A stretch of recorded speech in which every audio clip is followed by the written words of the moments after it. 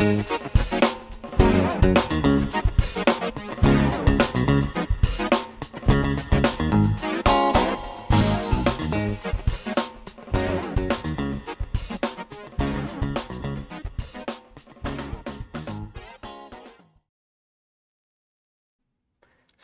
last time I got out a couple of old floppy disks, got out my drives and my grease weasel, read them in, and converted them into usable formats.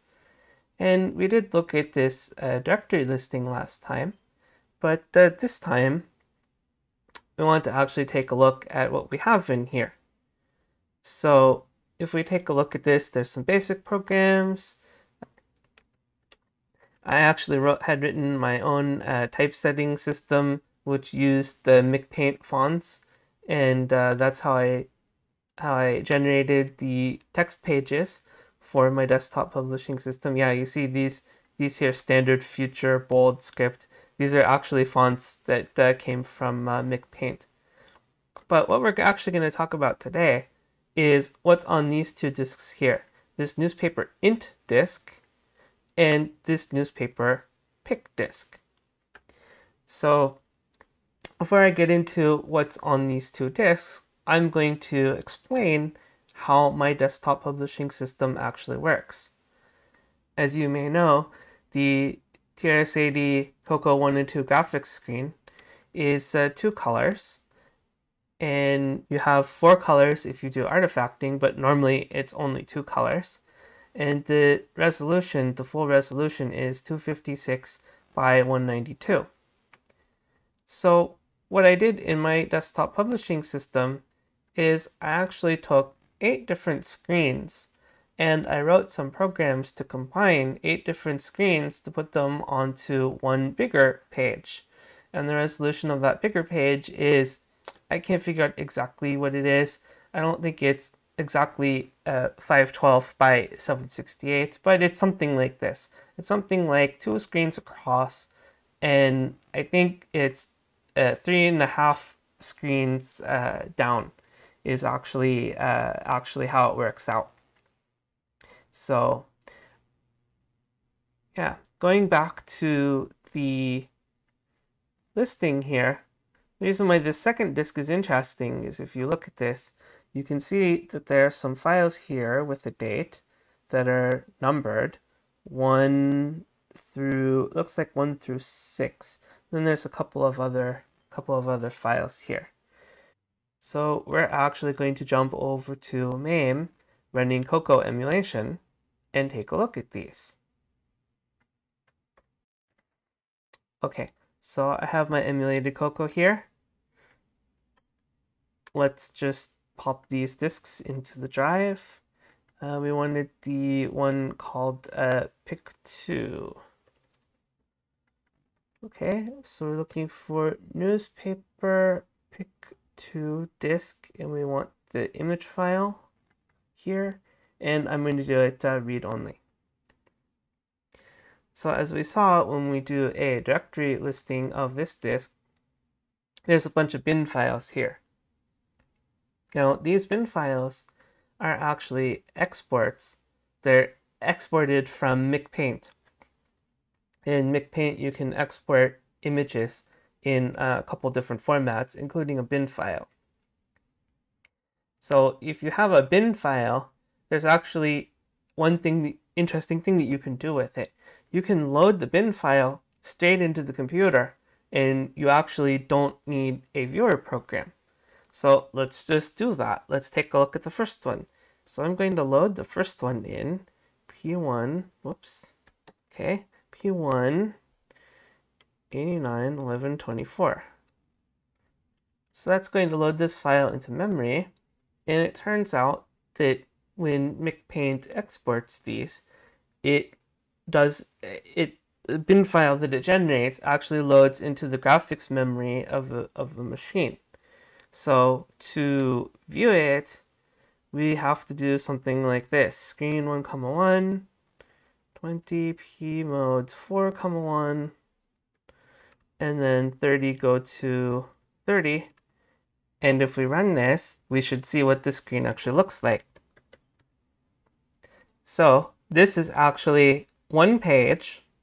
Yes, I actually made this in McPaint on November. I didn't make it in McPaint. I actually used my own typesetting program to make this.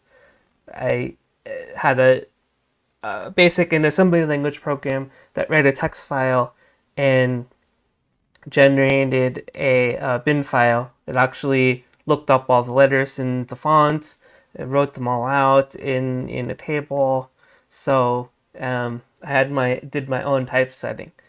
So, dear friends, this is the new format for my Gazette. I've personally worked for many days to prepare the first version of this publication, etc., etc. Cool. Let's load another one. 8, 9.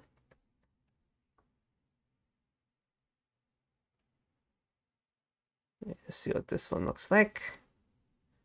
Okay, so as you see, this is an older one. We were in November before. This is back in July, and we actually had a copy of Graphicom. So I had made this one, and you can see the artifacting going on here. So yeah, you can see the Graphicom Cheshire Cat smiley there. Okay, let's load one more.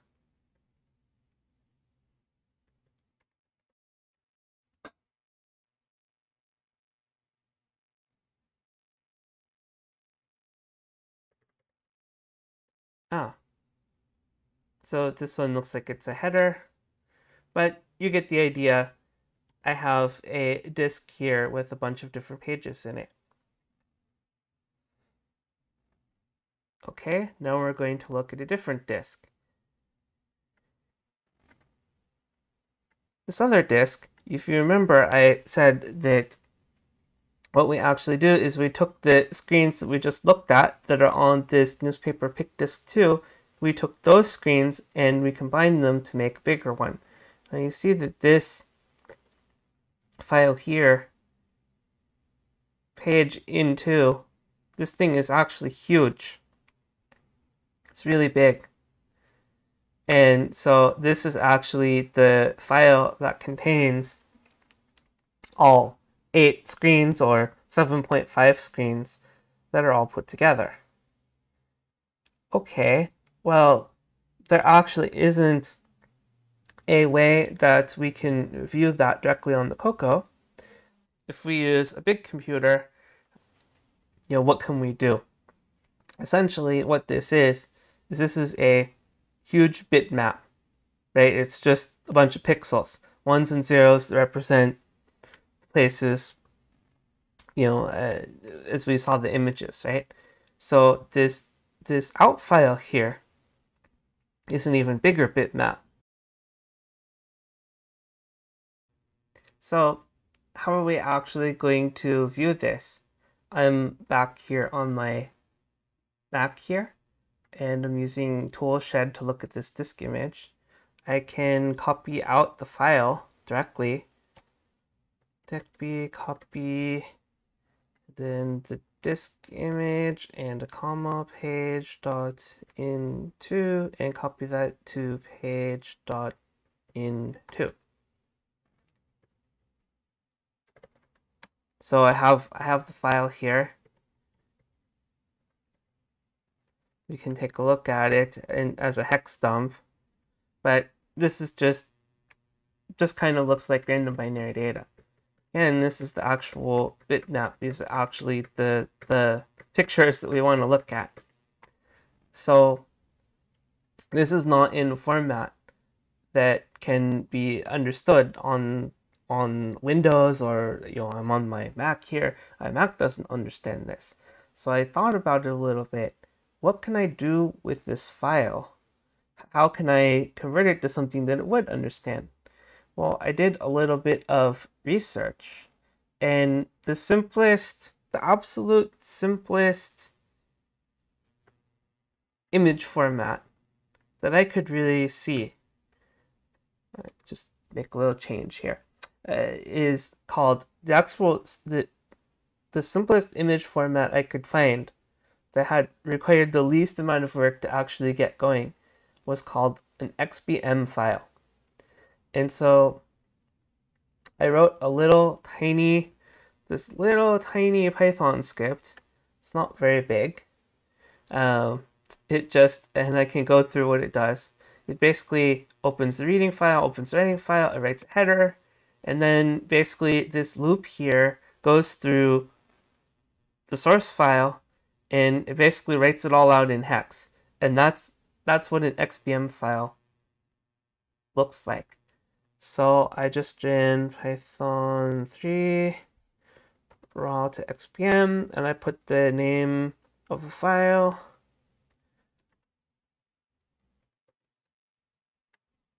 And basically it created a page.xbm. So again, the Mac can't really open the XBM file, but I can convert page.xbm into page.png, let's say. And if I do open page.png, we can actually look at it. So here's the image file that we actually got. It looks kind of like a newspapery thing, but if you notice, there's something really strange about it. The place where you can really tell is if you just look at, like, this is supposed to say the Furman Gazette. And if you look at this, that E looks backwards, and the F looks backwards, and the R looks backwards, and the N, all of the letters look, the letters, this is supposed to be the word November.